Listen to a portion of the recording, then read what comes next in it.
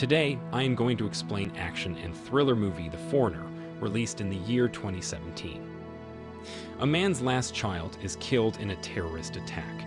To get justice for his daughter, he decides to fight against the great powers.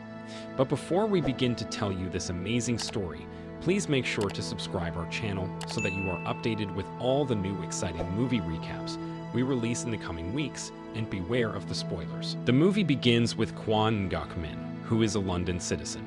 He picks up his daughter Fan from school, and then takes her to the market at Fan's request to buy a dress for the school party that night.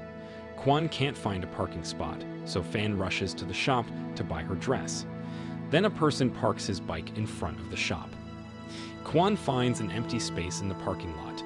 While he is parking his car, another person wants to park his car in the same parking lot, causing both of their cars to collide and both drivers getting out of the car. Before they can talk about it, there is a loud explosion. Many people die at the same time and many are injured. Kwon is also badly injured, but he worries for Fan. The news station receives a call from an unknown man who identifies himself as the authentic IRA and claims responsibility for the blast. When people gather at the crime scene and news reporters also arrive at the scene, a news reporter, Ian Wood, is taking pictures of the victims. Through his camera lens, he sees Kwon inside the shop holding Fan's body and crying. The scene shifts to some Irish men who are in an apartment watching the news. These are the bombers, and a man approaches them and tells them to refrain from any movement. Irish Deputy Minister Liam Hennessy is with his girlfriend Maggie when he receives a call from his wife, Mary Hennessy. Mary is very worried and tells him about the bomb accident. Liam then talks to Catherine Davies and asks her about it. He then goes to his office, holds a meeting with his committee members, and orders them to find the bombers as soon as possible. Liam also tells them that maybe one of them is responsible for all of this. Kwon, on the other hand, is deeply saddened by the loss of his last family member, and his grief never ends. Kwon wants Fan's killers to be punished at all costs, so he tries to meet with Commander Richard Bromley. Noticing Kwon's persistence, Commander Richard eventually meets him.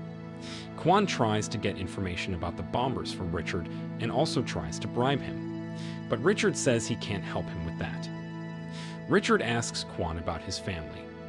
Kwon had two more daughters who were killed in a pirate attack on their way to London, and Kwon's wife died giving birth to Fan. Fan was his only child and last family member. Richard apologizes to Kwon for not coming here often because it distracts him and disrupts the work. While watching the news, Kwon sees an interview of Liam Hennessy, after which he calls Liam's office to talk to him. Liam tells Kwon that he doesn't know anything about the bombers, but Kwon doesn't believe him because he's the Irish deputy minister and a powerful figure. Kwon then makes some changes to his van and buys some supplies. Kwon owns a restaurant, so he gives it to his friend Lam and leaves for Belfast. He books a room there and then goes to Liam's office to meet him. But Liam's secretary gets him out with the help of a security guard. Meanwhile, Liam arrives and talks to Kwon. Kwon shows Liam a newspaper clipping that says Liam is proud to be a member of the IRA. That is, Liam belonged to the IRA. But Liam tells him that it was all in his past, and in the present, he is just a civil servant who wants to make peace. Kwon requests that he tell him about the bombers, but Liam replies that he doesn't know anything about them. Kwon then goes to the bathroom and takes out matches, cigarettes, and 2 soda bottles from the things he brought there to make a makeshift bomb and leaves after lighting a cigarette.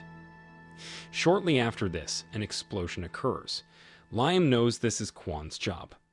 He gets a call from Kwon, who demands to know the names of the bombers. Liam sends 4 of his men to look for Kwon, and soon the men arrive at Kwon's apartment.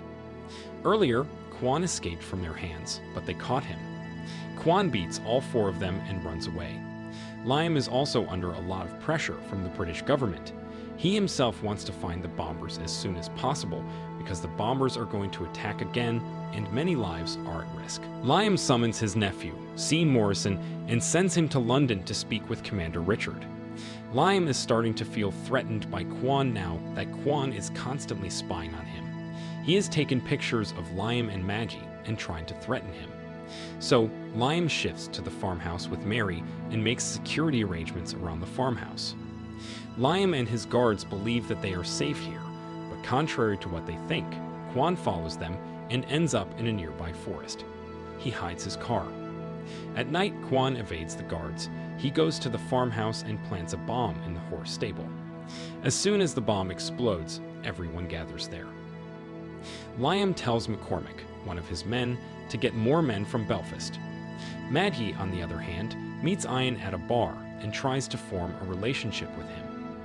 The next morning, Liam wants to send Mary back, but before he can, Quan detonates one of Liam's cars with a bomb, injuring one of Liam's men. According to McCormick, the bomb was detonated by remote control and Quan must be hiding in the nearby woods. McCormick goes there with his men, but Quan has already set a trap for them. He keeps trapping all the men in his net one by one. McCormick shoots and wounds Quan, but Quan manages to escape. McCormick returns unsuccessfully and advises Liam to call Scene for help as he knows the woods well and can find Quan. When Scene visits Mary in London, he gets a call from Liam, who tells him that he agrees to all of Richard's demands. He also tells Scene that he has distributed separate codes among his men. Whoever uses the code will be responsible for the next explosion. He then tells Scene about Quan and asks for his help in capturing Quan. Scene also discusses all this with Mary. Mary tells him that Liam is too old to make decisions anymore. The people who killed Mary's brother 6 years ago are still alive because of Liam, and she can never forgive Liam for that. In the forest, Quan uses a hot knife to heal his wound. Due to the intensity of the pain, he becomes unconscious for a while and recalls his past memory, when the pirates attacked him and took away his 2 daughters. After that, Liam searches Quan's history on his laptop at the farmhouse, revealing that he is a retired U.S. Special Forces soldier. McCormick then approaches Liam and tells him that Hugh has come to see him. Hugh is angry with Liam for investigating him, and the investigation reveals that 10 kilos of Semtex used in the bomb are missing from Hugh. Hugh fears that he will be ruined if the council finds out. There is an argument between them regarding this issue, and tension is created in the environment. Liam doesn't want to give up on Hugh under any circumstances. Hugh leaves and tells Liam not to tell the council committee about Semtex and that he will stay at his farmhouse. At night, Liam calls his dog Charlie, but he doesn't answer. Liam goes to check on him because he thinks Charlie is dead. He then sees his gun missing from the drawer. Quan targets Liam there and threatens to detonate his bomb if he makes noise. He tells Liam that Charlie is just sleeping, not dead. He asks Liam the names of the bombers, which Liam doesn't really know. Liam tells him he doesn't know. He tells Quan that he has set up a plan so that if the next bomb goes off, he will find out about the bombers. Quan gives him 24 hours and leaves. The next day, Maggie gets off a double-decker bus and leaves with a man on a black motorcycle. This man is one of the Irish bombers.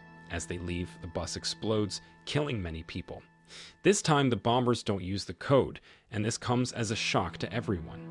The next day, Scene arrives at the farmhouse and goes alone into the woods to find Quan. Liam doesn't want to give up on Hugh under any circumstances. Hugh leaves and tells Liam not to tell the council committee about Semtex and that he will stay at his farmhouse. The next day, Scene arrives at the farmhouse and goes alone into the woods to find Quan. Scene tells Quan that he has the names and addresses of all the bombers on his cell phone. Quan gets the information, so he lets Scene go. Scene returns to the farmhouse and meets Liam. Liam informs Scene that the bombers didn't use the code after they blew up the bus. It seems like someone warned them about it, and that only Scene and Liam knew about it. But Scene says he didn't tell anyone about it. Liam tells him that he sent Christy to London to keep an eye on Mary. Hearing this, Scene apologizes to Liam, but Liam asks him what he discussed with Mary. Scene says that Mary was just disturbed about her brother. When Scene was talking to Liam on the phone, Mary overheard him, and she thought that changing the codes would not solve Liam's problem. Hearing this, Liam tells Scene that Mary has used Scene to extract information. He orders Scene to dispose of Hugh's body, and says that after that, Scene has to do Liam's last job before returning to New York. After Richard gets the names of the bombers, he locates their hideout, and the bombers are surrounded. Quan also arrives there and enters their house disguised as a plumber. While the bombers are checking his luggage, they find a rifle in it and Quan attacks them. There are also civilians in the building, due to which the police cannot react quickly. Quan kills all the bombers and leaves before the police arrive. Sarah survives but is badly injured by the bullet. The police question Sarah about the next bomb, but she doesn't tell. The police give Sarah an electric shock to get information out of her, and she finally reveals that the bomb was planted in Ian's laptop. The police arrive at the airport in time, and Ian's laptop is taken away from him. Richard doesn't want loose ends anyway, so he orders Sarah to be killed. Ian is left out because he was just a pawn and had nothing to do with it all. Liam gets a call from Catherine, and she thanks him for his timely notification that saved her life because Catherine was also going to be on the same flight as Ian. But she also tells him that Sarah is related to Liam, so now he will be closely monitored. Quan approaches Liam, who has completely admitted defeat. He forces him to post a picture of him and Sarah on the internet. Liam is forced to do so. Sean visits Mary and, without saying anything, shoots her in the head, which is Sean's last task. Quan then returns to his restaurant, having accomplished his goal. An agent is keeping an eye on Quan. He informs Richard of Quan's return and asks if he should send a team to arrest him, but Richard forbids him, telling him to just keep an eye on Quan. Lam happily kisses and hugs Quan when she sees him at the restaurant. Overall, The Foreigner is a great movie to watch with an amazing storyline, so make sure to check it out. To watch many more exciting recaps like this, don't forget to subscribe, as that's the only way we can keep making these fantastic recaps and like this video. Let us know in the comments section about your next favorite movie that you would like us to recap. Thanks again for watching.